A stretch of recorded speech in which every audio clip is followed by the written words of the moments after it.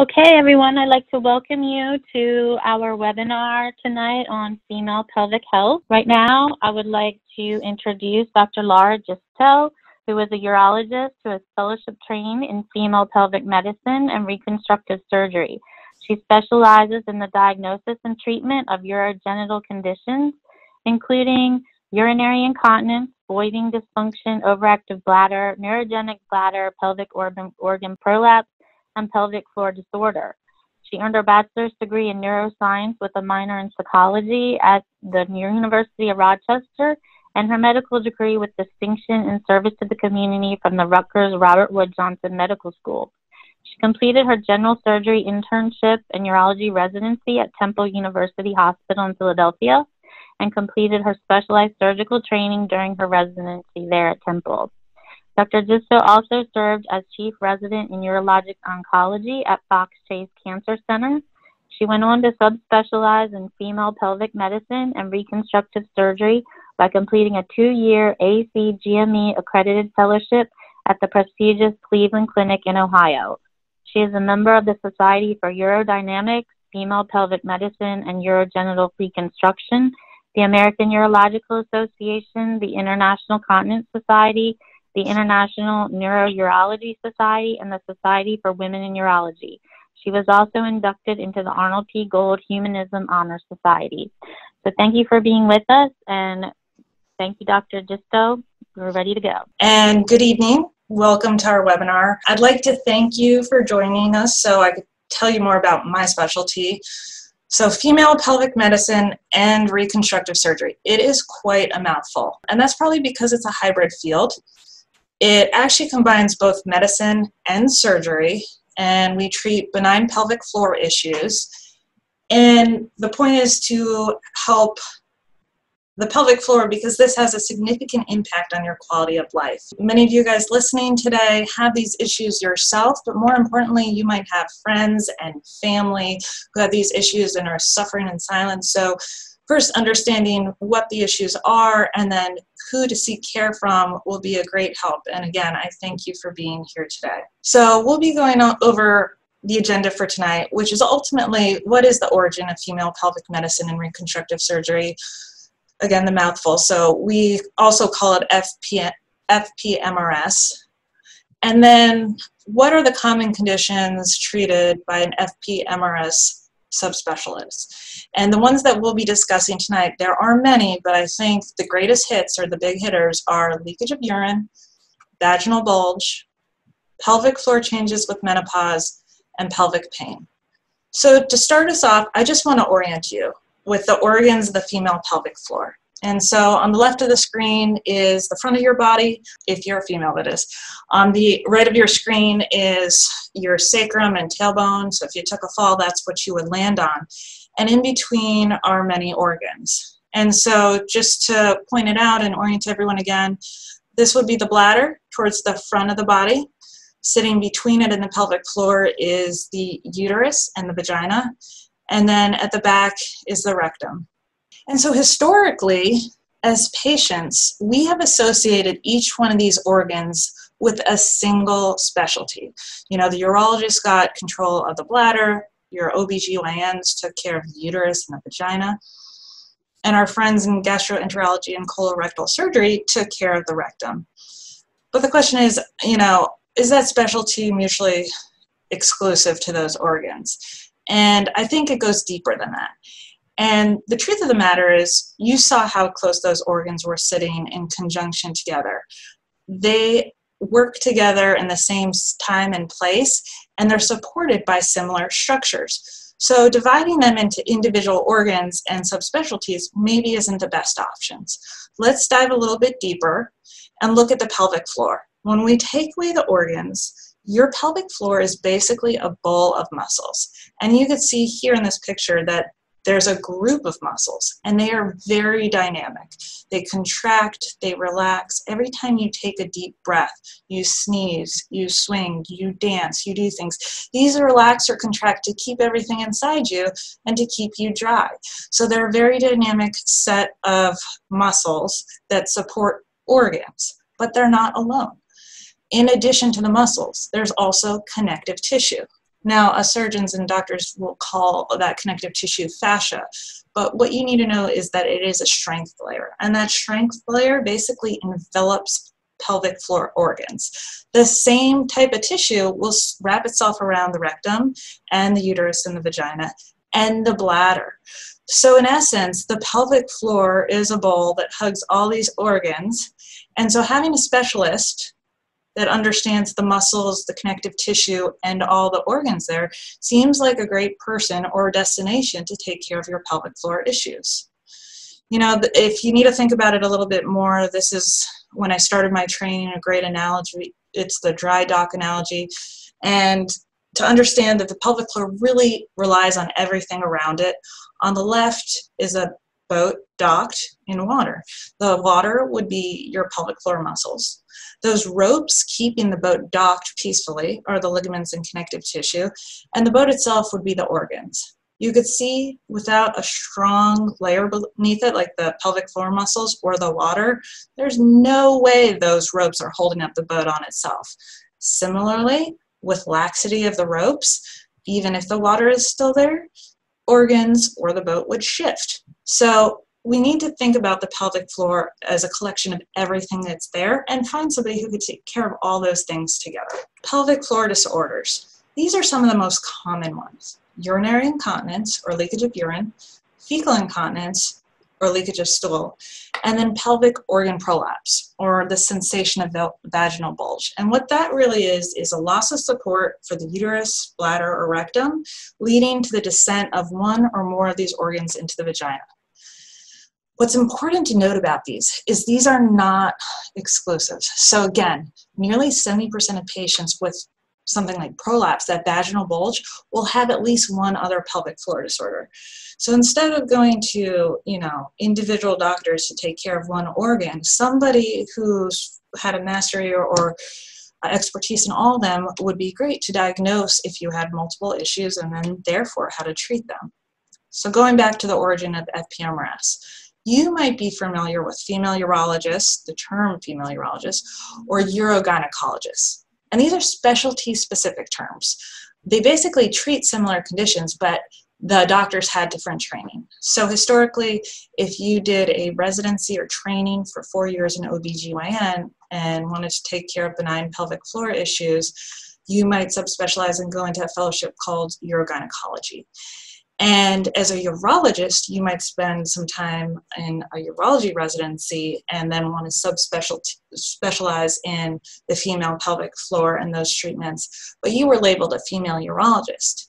Now, both these doctors with different training want to take care of the same thing. So to improve healthcare for women everywhere, we started to look at, can we combine the curriculum of the two and make one standardized field?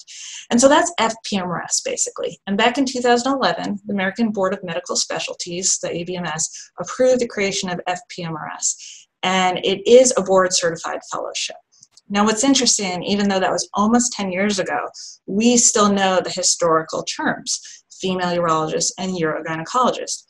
And because I think people who specialize in female urology are in the minority, when a patient is looking for a doctor to focus on their female pelvic floor, they might not know that urologists have a subspecialty training.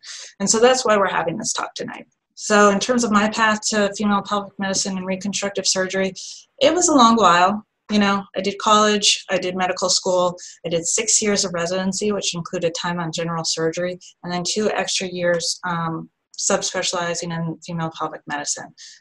Ultimately 16 years. But that's to get to an awesome subspecialty. So now we'll sort of tackle our topics that you are most interested in tonight, which is what are the common conditions that you might have, your friends or family might have, and that you should come see us to help treat. And so that's leakage of urine, vaginal bulge, pelvic floor changes with menopause, and pelvic pain. And we'll do leakage of urine first. It's important to note that many people underestimate the consequences of urinary leakage. It is a very embarrassing topic. Whether you're at work and making multiple trips to the bathroom, whether you're at the movies with friends or driving in the car asking people to stop, it is embarrassing, and it often causes social isolation. To avoid embarrassment, people isolate themselves and stop doing the things that they want to do. In that regard, we know there's higher rates of depressive symptoms because of this isolation. Additionally, people will leak, and they'll leak in terms or times of intimacy. And this is, if you're having sex with your partner and you leak, that's something, even if you have the most supportive partner in the world, is very stressful and leads to less sexual satisfaction. So overall, urinary leakage can cause a lower quality of life. There's also this whole other realm that when you start trying to deal with the situation, the cost of protective garments and pads is very expensive. We found that almost a year's worth of pads may cost $1,200 for patients. And then there's the issue of lower levels of overall health. So many people wake up, are going to the bathroom frequently, are going to try not to leak, and in essence, they might trip going to the bathroom and have a fracture. Also, leaking all the time may cause skin irritation. This is something that I offer in clinic and I'll share with you today. There are multiple types of urinary leakage. So first is stress incontinence, which is the leakage with coughing, laughing, and physical activity. There's another type of leakage, which we've termed overactive bladder. This is going frequently, having urgency, I gotta go right now, and the incontinence associated with urgency. But you could have both. So when you see me in clinic, I kind of bring up this flow sheet to be like, what are your symptoms and what do you have? And then how are we going to make shared decisions, patient and doctor, to figure out what I have in my toolkit, the medicine and surgery options to treat you best. This is the overall flow sheet, and we'll go through fairly quickly. I would like to note that today I'm not going to talk about sort of the etiology or the origin of a lot of these things, but more give you some bullet points on the treatments so you know there are things out there that might fit you best. So stress urinary incontinence, again, that leakage with cough, sneeze, exercise, and it's due to the weakness of the pelvic floor. Well, the truth is 35% of women experience this type of leakage, but the sad thing is 1 in 4 of these women actually seek treatment. So what are the treatments? We like to do things low and slow. We'll go with the minimally invasive or more conservative options and build our way up. And again, many people will start low and slow or go with the most definitive option there is. There's no right answer, there's only right answer for you. So the non-surgical options to start are listed here. And I list kind of 2 of the same things here, pelvic floor muscle training or Kegel exercises, and then pelvic floor physical therapy. And the idea there is that you could go to the gym and have a gym membership, or you could have a personal trainer. So when it comes to pelvic floor physical therapy, that's like muscle training, but with a personal trainer. You go to a specialist who really understands the pelvic floor and your pelvic floor and develops a routine and exercise regimen for you to strengthen it. Now for urinary leakage, 40 to 60% of women who do pelvic floor physical therapy will have great outcomes. However, it is also like going to the gym. If you stop going to the gym, you kind of lose that great outcome you got. And if you stop doing your pelvic floor exercises, you'll lose the efficacy of that treatment. There are some other conservative options. There's pessary devices, and pessaries are vaginal inserts that go into the vagina and act to kink off the urethra, the tube that your bladder uses to empty itself. By adding some extra resistance by kinking it, you'll leak less. And so this is one such example, a pessary that's fitted to you and your size of your vagina. And if you have any vaginal bulge or droppage, there's other types of pessaries as visualized here. But say you don't want something in you all day, every day. There's also more single-use or disposable vaginal inserts. And this is one such you could sort of get over the counter on the pharmacy aisle, and it's called an Impressa tampon. It works just like a tampon for periods, but it's put into the vagina, it's hourglass shape, and you can see how it kinks up the urethra there, creating some resistance. So if you cough, laugh, or sneeze while it's in, you have some extra bulking. Many people don't leak often. Maybe they go out dancing with their friends or out for a good night, and they only need a pessary for, once every 2 weeks. This is a great option. There's some new options. In the same way you go to physical therapy, this brings physical therapy to you. There are shorts you could purchase that basically offer electrical stimulation that causes your pelvic floor to contract, basically simulating going to pelvic floor physical therapy. The plus to this one is that sometimes when you do exercises on your own, you fatigue with time, you get tired. But when energy is being delivered to cause muscle contraction, that doesn't fatigue, so you get a good workout. So this is also a very good conservative treatment option for stress urinary incontinence. But then we move on to maybe more definitive options, and that is either procedural or surgical options as listed here. That includes urethral bulking, slings, and suspensions. We'll go through those now. So if you want to talk about sort of less invasive to more invasive, urethral bulking is more of a procedure. We typically do it in the office. This is a depiction on the left of your bladder, your urethra. We can put a scope into your urethra, the tube you pee out of, and over here on the left you'll see if you have stress urinary leakage, it might be because your tube has lost support and is kind of wide open. But if we put some filler, or the analogy I like to make is sometimes women get their lips plumped for cosmetic reasons, you could plump up your urethra, bolster it, decrease resistance, so when you cough, laugh, or sneeze, urine won't come out. And so the rationale to urethral bulking really is if you coapt or bulk up that urethra, when you cough, laugh, or strain, you have less chance of urine coming out. Here's a picture here really of the animation on the left, and on the right is real-time sort of procedural video of how before and after the urethra is more coapted. Moving on, we have surgery. So surgery for stress urinary incontinence usually involves midurethral mesh slings. It's an outpatient vaginal surgery. Usually there's a vaginal incision, which is less than 2 centimeters, and 2 tiny skin incisions. A thin piece of mesh is positioned under the urethra, and this mesh is basically medical grade material called polypropylene. And this may sound familiar to you because it's been used for decades in hernia repairs and things like that. Ultimately, up to 90% of women are very happy with the outcomes of their mesh sling surgery. And for that reason, it is one of our gold standard treatments for the condition. Here are 2 different types of ways we could place the mesh sling. In the picture on the left, you can see the mesh is sitting like a hammock or a backboard or support underneath the urethra, and the mesh sort of goes behind your pubic bone. And on the right, it goes through a different area of the pubic bone. It's called the obturator canal. So little different options there. There is a newer sling. It's called a mini sling. The mesh arms actually don't come out towards the skin, so it's a little bit less, and it sits underneath the urethra like the others. This is a newer option. It has some promising data, 3 to 5 year data right now, which actually looks pretty good, but it doesn't have the long-term data like the other 2 I just discussed. Now, some women do get confused with this idea of vaginal mesh. They've heard about, with vaginal mesh, it's been banned. It's bad. You know, there's all the commercials and everything like that. But in essence, that was vaginal mesh that was used for prolapse or vaginal bulge repair surgeries. And you use large swaths or big pieces of mesh, like this big, to put in your vagina to hoist up organs. Instead, for incontinence procedures, it's a very thin piece of mesh that goes under the urethra.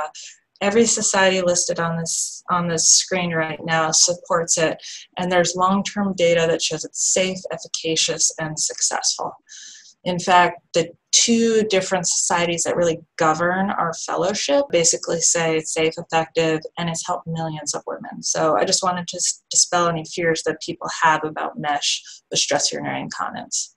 Now, there are people who have had multiple procedures before and need something more, or some people who don't want mesh. In that case, we do have slings using your own tissue. So that is fascia, which is connective tissue. It's a strength flavor. You either take it from the abdominal wall or the lateral thigh. We harvest that piece. It's usually about 2 by 8 centimeters. And then we fashion it into a sling. Now, this sling is a little different from the midurethral sling. It sits more at the bladder neck. And because of that, there's a slightly more increased chance of bladder overactivity or trouble emptying.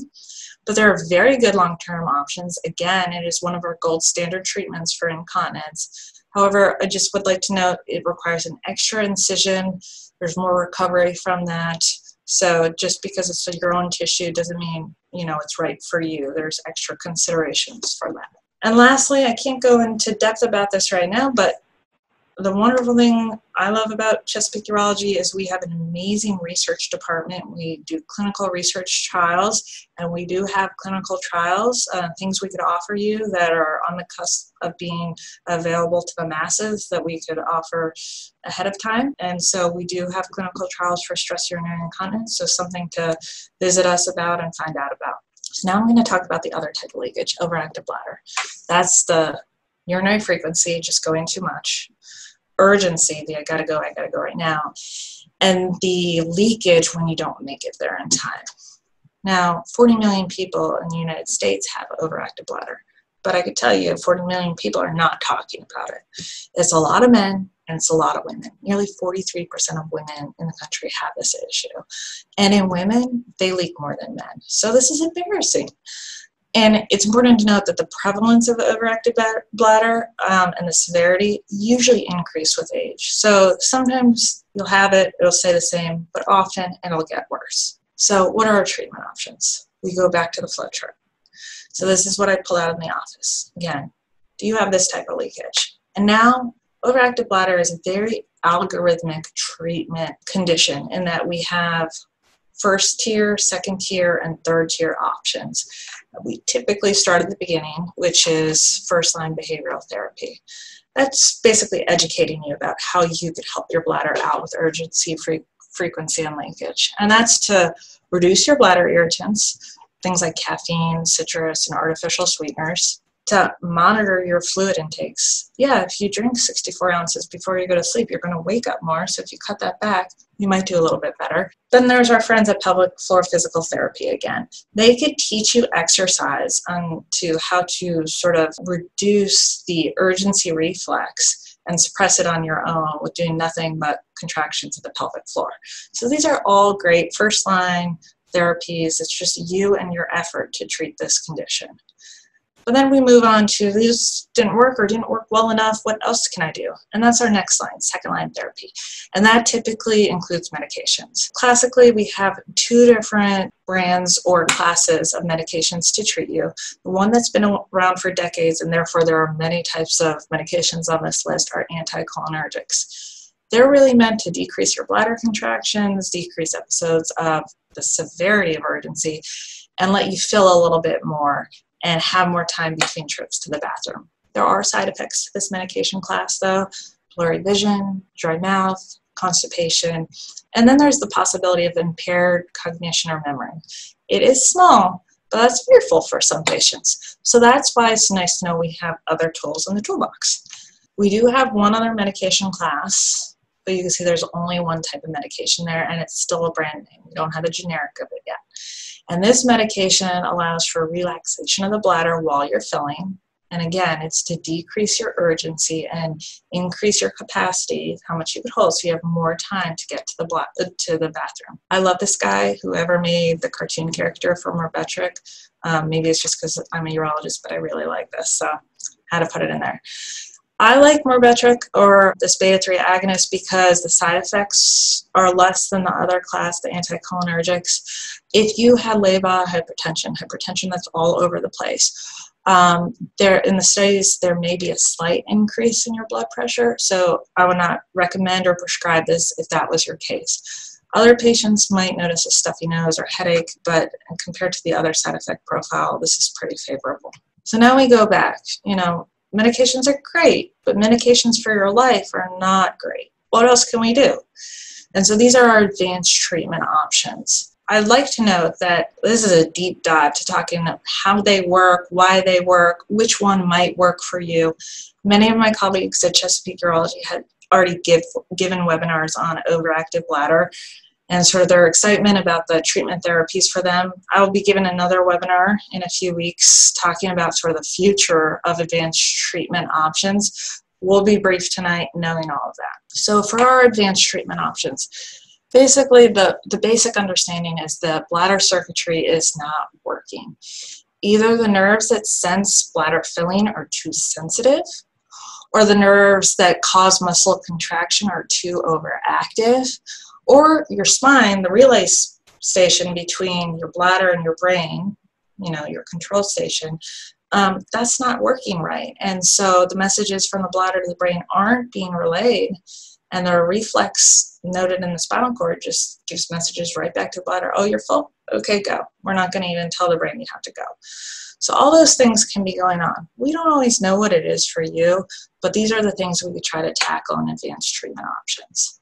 So the goal of advanced treatment is to modify the nerves, and we have two ways of doing that.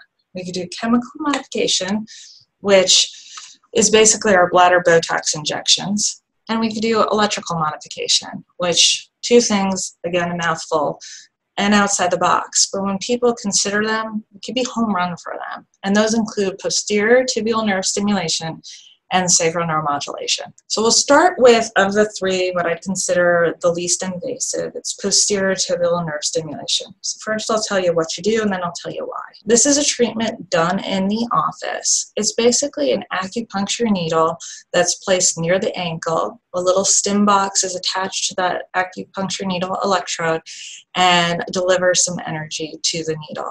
You basically sit in a chair with your legs up, read a book, talk to somebody on the phone, take a nap for 30 minutes, and then you're done with your treatment for the week and you resume your normal activities. But how and why does it work? So basically, the nerve behind your ankle is called your tibial nerve. It runs all the way up back to your spinal cord and has a common intersection where your bladder nerves try to hit the spinal cord. So because if you deliver a little bit of energy to that nerve as it travels up the nerve in the leg, it'll again reach that same intersection where the bladder nerves hit. And by sending energy up there, it can dampen the overactivity of the bladder nerves. Just going back there real quick, this treatment is a weekly treatment. You typically do 12 treatments up front, once a week for 30 minutes in the office, times 12. If it's helpful, you usually need to do a maintenance therapy thereafter to keep the nerves modified, which is usually one visit. So moving forward, we're going to talk about bladder Botox, probably the next step in sort of invasiveness. It's a procedure done in the office. Now, onabotulinum toxin A, it's a naturally occurring protein. It's going to naturally degrade with time then. And so this is a protein we could put under your muscle layer with a scope in the office, and the protein basically blocks signaling of the muscle. When the muscle goes to squeeze, it's been calmed. This is a great option for patients because it's a 5-minute procedure in the office. It usually lasts 4 to 6 months. It's quick and easy. You could drive yourself. There's no big anesthesia to the procedure, and it reduces your episodes of daily leakage by half. Almost a quarter of patients who have urgency leakage will be completely dry with this treatment. Next, we go on a little deeper to our more invasive therapy, but often the most effective, and that's called sacral neuromodulation. So again, we have a lot of webinars on this. I'm not going to go dive deep into the topic, but sacral neuromodulation is basically a way to modulate the reflexes that influence the bladder, sphincter, and pelvic floor. Again, it uses mild electrical energy pulses similar to the posterior tibial nerve stimulation, but instead it's targeted to the sacral nerves, kind of right exactly where your bladder nerves run, not as far down as your leg. This is a try before you buy it kind of therapy. We usually do a test in the office, wear a sort of external device to see if after nerve evaluation it helps improve your symptoms, and if so, we place a long-term implantable device. Again, the goal is to reduce your urinary frequency, urgency, and leakage, and greater than 80% of people will report success at 6 months. This is a visualization of kind of how it works. There's a battery or a bladder pacemaker that goes under the skin below your pant line.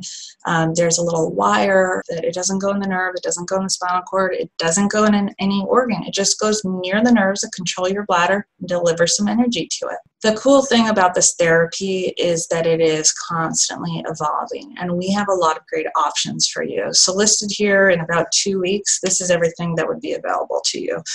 You have rechargeable or recharge-free options that are varying sizes and deliver different energy. So again, your female pelvic medicine and reconstructive surgery specialists can help you decide what's best for you. A big topic. We're going to move on quickly to vaginal bulge because this is something that affects many, many women and they don't know who to go to. Pelvic organ prolapse.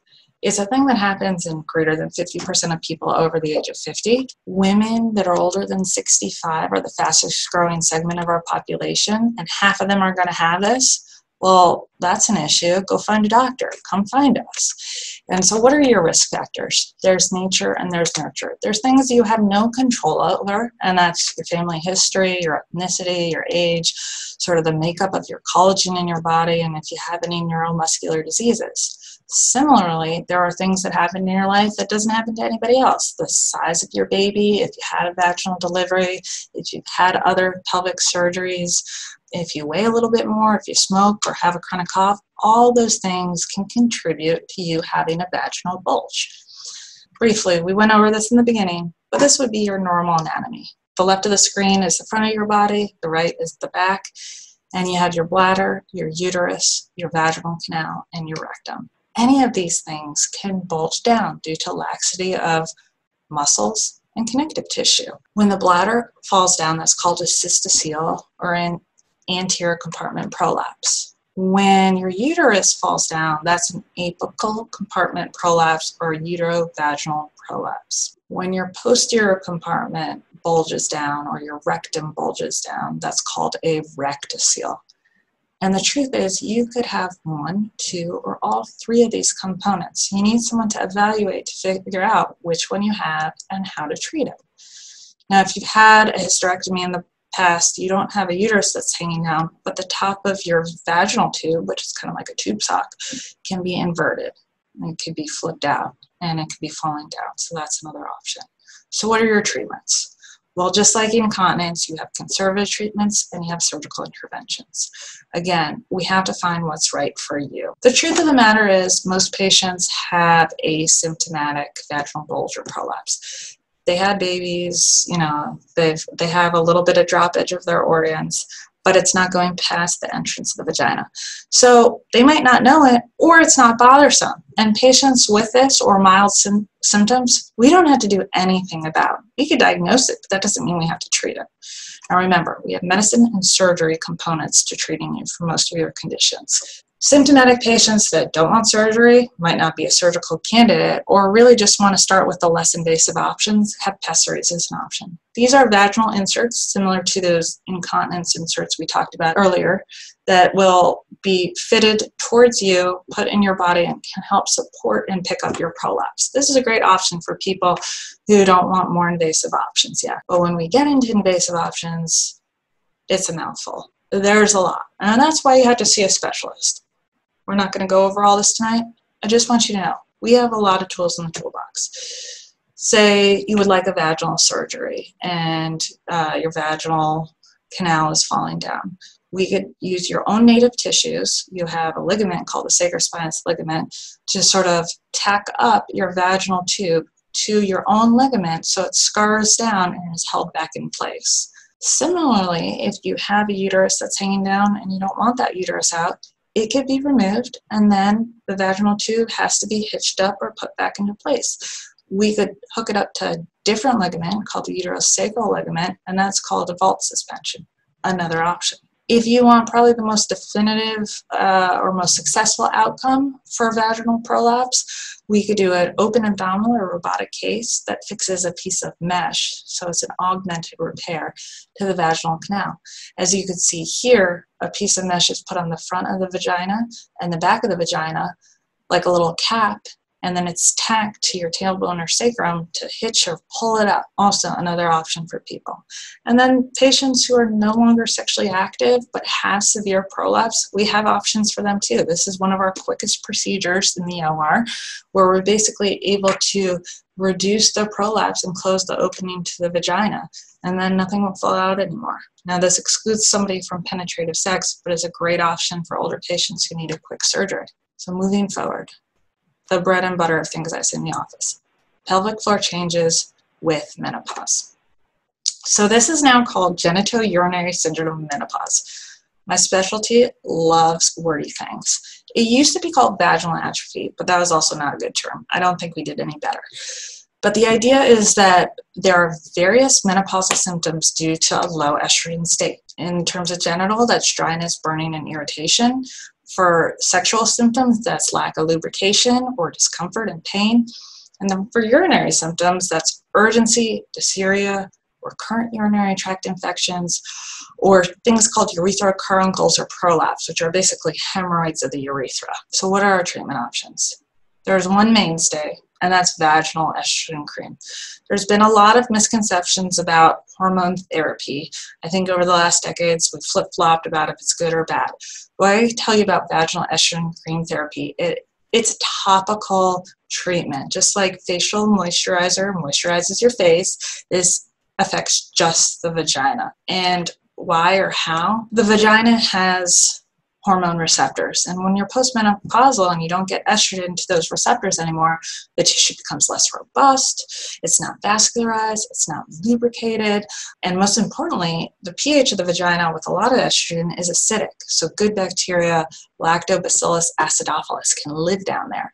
But when you don't have estrogen stimulation, then the environment changes. It becomes more basic, the pH goes up, it becomes thinner, it's not lubricated, and when the pH goes up and it's basic, the good bacteria can't live there anymore. Bad bacteria move in, the stuff from the GI system, E. coli, Proteus, Enterococcus, Klebsiella. So what are the benefits of returning some estrogen sort of on a maintenance therapy treatment to your vagina? Well, it reduces the risk of urinary tract infections, it improves your tissue robustness, and it increases lubrication. Additionally, there's been many studies that show that using vaginal estrogen therapy regularly can minimize symptoms of urinary incontinence, both stress and overactive bladder. So great options to see your female pelvic medicine reconstructive surgery specialist about. So last and very quickly is pelvic pain. Now this is a Pandora's box, but if you're trying to find someone to quarterback your pelvic pain and get you diagnosed into people who could help you, that would be us. Very quickly, pelvic pain treatment. Really, I'm just gonna focus on the pelvic floor here. I stress the importance of the pelvic floor as support to your organs. They're supposed to be dynamic. They're supposed to relax and contract. Sometimes they could be too tight, like a Charlie horse in the calf. And in that case, they can impinge on your nerves of your pelvic floor, and they can cause referred pain. Now, my analogy for patients in the office is women have atypical symptoms of heart attacks. They sometimes feel in the shoulder or the chin. That's referred pain. The insult is to your heart, but you feel it elsewhere. That happens with the pelvic floor as well. And so you might have a tight pelvic floor, your muscles are tight, the nerves might be hurt, but you feel it in the urethra or you feel it in the bladder. And so I hear that all the time. And this is called levator spasm or myofascial pain syndrome. And so we have options. Our friends, the pelvic floor physical therapists, again, we send everybody there. They work on muscle relaxation exercises, biofeedback, and internal massage. But we have other tools in the toolbox again. Trigger point injections, and using our friend Botox from the overactive bladder world to inject into the pelvic floor for relaxation of those overactive muscles. There's a lot more we treat in FPMRS. We treat things like leakage of stool or fecal incontinence.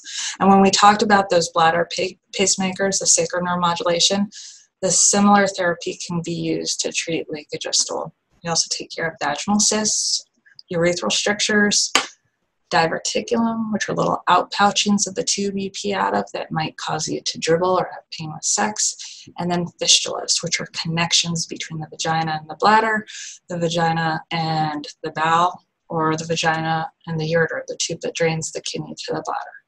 So these are things that we like to work up and offer treatments to you.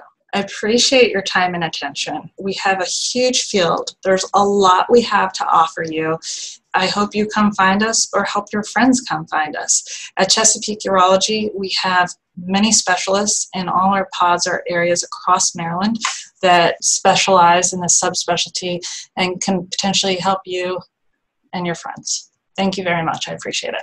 Thank you, Dr. Giusto. So we do have one question. I have been diagnosed with a condition called osteitis pubis. Is this something that you can comment on, please? So osteitis pubis, it's inflammation of that pubic bone, the bone that sits in front of the bladder.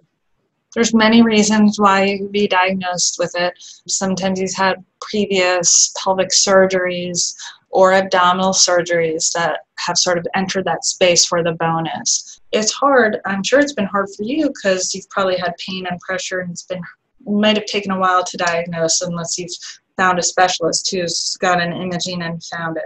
Usually it's conservative treatment and therapy, time, and typically something called NSAIDs, so your Aleve, your ibuprofen, things like that, to reduce the inflammation and the discomfort. But ultimately, it's one of those things that a little reassurance in time should fix. Okay, thank you. We have a second question. She says, I've had prolapse repair surgery twice. The last time my bladder was paralyzed for 2 months after the surgery. How common is this? The thing about female pelvic medicine and reconstructive surgery, why it's great, is because the organs that used to belong to individual subspecialties can now belong to us. And that's great because those organs share mutual nerves and muscles and blood supplies. So oftentimes people have removal of their uterus and then they lose sensation to their bladder and they don't understand why. And we understand why because some of those nerves and structures are shared. It is common. It doesn't happen all the time, but we have diagnostic tests. We do office procedures.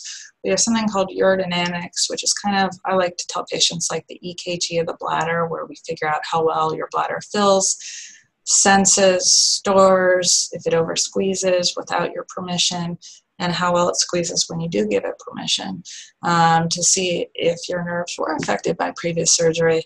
And then if they were, once we've characterized it, kind of go into our toolbox again and see what options we might be able to offer you.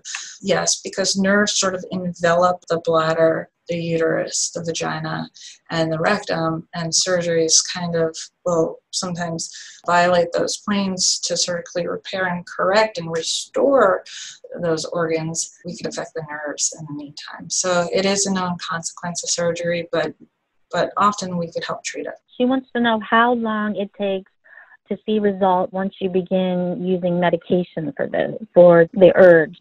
That is a great question. I'm actually, I get very passionate about overactive bladder because we have great friends in primary care and other specialties who might start you on a medication for urgency, but they're tackling other things like your heart or your sugars or your lipids, and you might be on a medication for 3 months, 6 months, a year.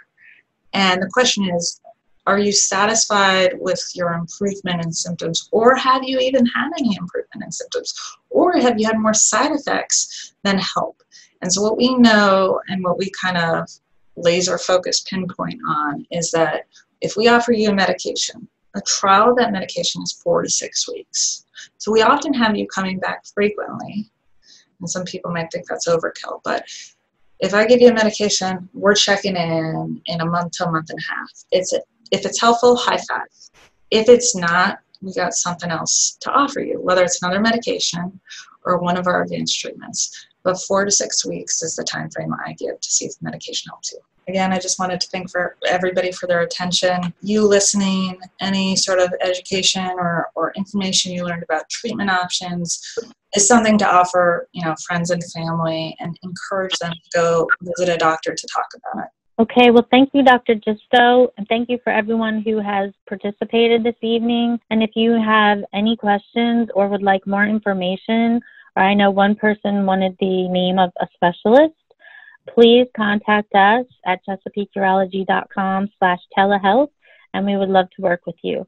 Thank you, everyone, and have a good evening. Thank you. Good night.